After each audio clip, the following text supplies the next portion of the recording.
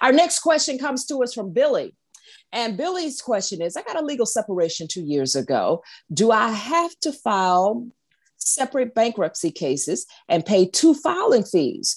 I have a car worth about $4,000 and another for $19,000 in equity in the mobile that we own. And then the bank loan is $50,000. Are we able to keep the house and the car? And are we filing, my apologies, are we only filing against the credit cards? Now, this sounds like a complicated question, but, Mashawn, this is your area of expertise. Maybe you can tell Billy what to do with all of these numbers and all of these things he's got to work through. Yes, Billy has multiple issues.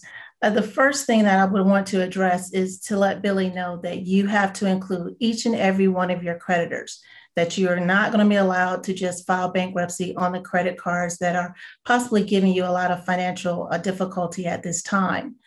Also, what you need to take into consideration, Billy, is that if you and your wife are legally separated from each other, that is going to raise a red flag for any attorney. I've had that situation posed to our office as well. And in that particular situation, what we did was we called one of our colleagues and asked if that colleague would be willing to accept one of the spouses as a client in order to make sure that there was not a conflict of interest.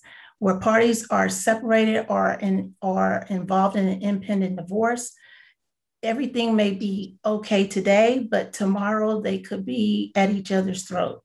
So we want to make sure that we are not in the middle of that in the middle of the divorce proceedings, but that we are representing one debtor and that debtor's interest alone. Okay. So, let me also ask this question too, Mashawn, while we have you front and center. Are your services free? Not free, but can they come to you for a free consultation to ask these types of questions when they want to see you one-on-one to find out which level of bankruptcy or type of bankruptcy they should file? Yes, we do offer free consultations. And due to COVID, we did have to pivot. We did a lot of consultations via Zoom, as well as telephone appointments. And we are now accepting clients back in our office in order for you to have a face-to-face with myself.